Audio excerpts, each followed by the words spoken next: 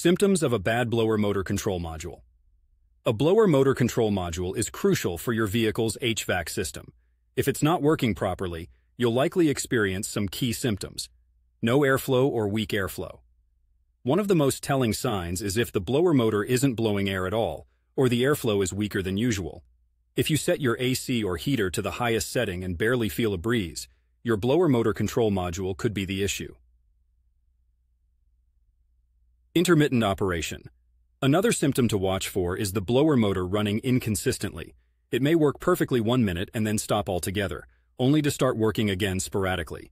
This could make diagnosing the problem a bit tricky, since it might work when you bring it to a mechanic. No speed control.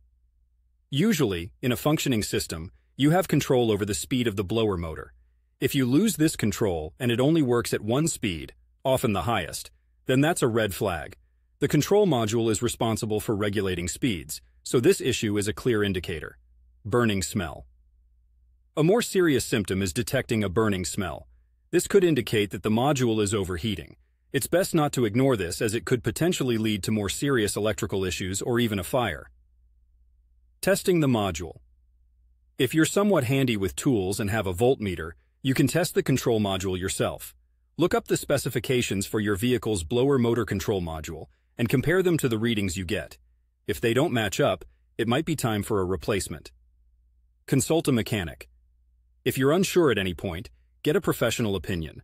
Mechanics can run diagnostic tests and identify whether the blower motor control module is causing the issue or if it's something else entirely. In Portland, Oregon, weather can be very variable, making a functioning HVAC system essential for both heat and air conditioning. Don't put off addressing this issue. It will save you comfort and potentially further damage in the long run.